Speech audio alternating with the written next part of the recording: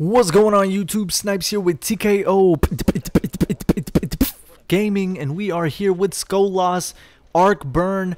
How many of you guys want to rip your hair out of your head right now because of this asshole Keenan of Kells giving so much trouble with Arc Burn? Well guys, we killed him in just a little bit over 1 minute, and then the run after this run we killed him in 1 minute and 10 seconds guys.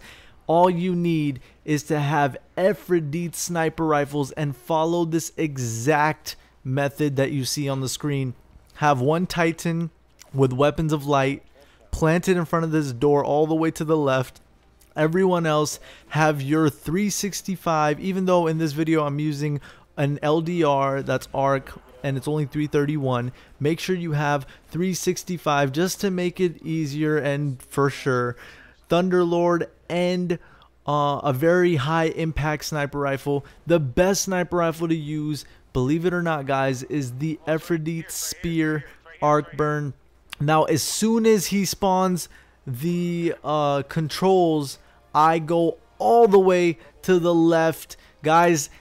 I am the hunter, that is why I'm doing it, okay? You don't need it. Now you can just mix it all up, but with this strategy, you want to have at least one Titan. The other two characters could be anyone, because this is so early on in the game that the enemies won't even spawn. Like only a couple will spawn here and there, but I have the invisibility perk, so that's why I'm gonna go all the way to the left, and my teammates are over there. They're gonna continuously kill him. He dies, and look what popped up on my screen guys. I got the Elder Cipher exotic bounty, which I could get the Queen's Longbow, the Dreg's Promise, or the Lord of the Wolves shotgun, or whatever the hell it's called. I'm so freaking pumped for that guys, and I will be making a video on that coming up soon. But here we are in the treasure room where we are about to open up our loot. Make sure you guys have a treasure key for this, because Candidates could not find one and I feel really bad for him. But anyways, we're gonna open it up. You're gonna see what I get.